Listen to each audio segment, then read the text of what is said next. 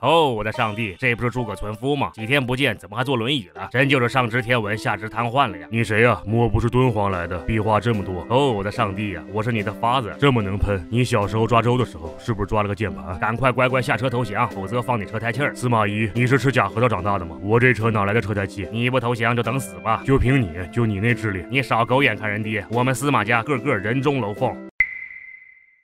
不是人中龙凤，我智力99，知道吗？我智力100。哦，你可真会吹，我的伙计。那我问你一个智力测验，问吧。为什么12生肖里没有猫？你是要说冷笑话吗？没有的动物多呢。这都不知道，因为12生肖发明的那个时代没有猫这个品种。净扯淡。那你的意思，那个时代满大街跑着龙呗？哎，你别说，龙还真就存在，而且就在你我身边。别说什么你或者你朋友被一条龙服务过，当然不是。而且告诉你，我有可能就是龙的化身。这我信啊。拿我们一州话说，里头是个包皮龙，大夏天穿里妈个灯草。是真事儿，我妻子可以为我证明。你妻子？我每次在家，我妻子和我说话，只要我没有及时回答，她给我一嘴巴的同时还说：“你是不是龙？”我可能真就是古老东方的一条龙，它的名字就叫长江。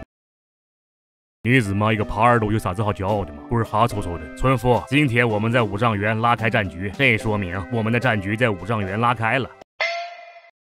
我叫司马懿，为什么我叫司马懿呢？因为我爹给我取名叫司马懿。为什么我爹给我取名叫司马懿呢？因为我爹想给我取名叫司马懿。你想说什么？看我身后的几十万大军没？这几十万大军意味着什么？知道吗？这意味着我有几十万大军，不是几万，不是10几万，是几十万。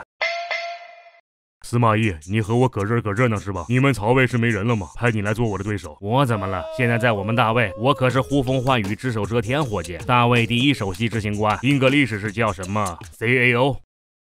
你这职称素质堪忧啊！哦，错了，伙计，是什么来着？啊，对了 ，ICU 啊，不对 ，UFO。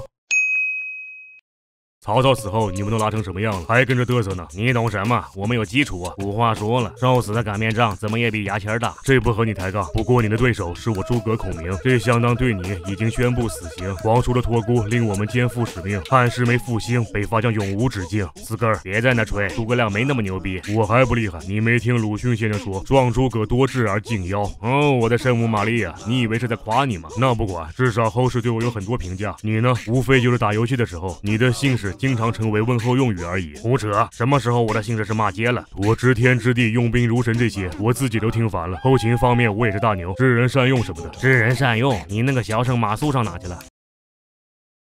我派他去界王那儿修行了，不行吗？哦，我可怜的村夫呀！听闻令夫人很是厉害，董大在家里的日子不太好过吧？嘿，伙计，那都是谣言。我在家可是地中地，不是，我在家里是帝王中的帝王。我让我妻子向东，她绝对不敢向西；我说一，她绝不敢说3。听说中原现在非常繁华，每日歌舞升平。不过看你的样子，平时的娱乐生活应该非常匮乏。哦，我的上帝呀，在我们那儿，哪个叫歌厅，什么叫商务会所，我推门就进。知道什么叫酒池肉林吗？当年董卓都号称西凉小司马。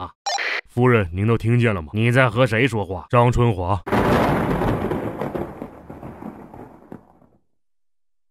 诸葛亮，你个死妈的！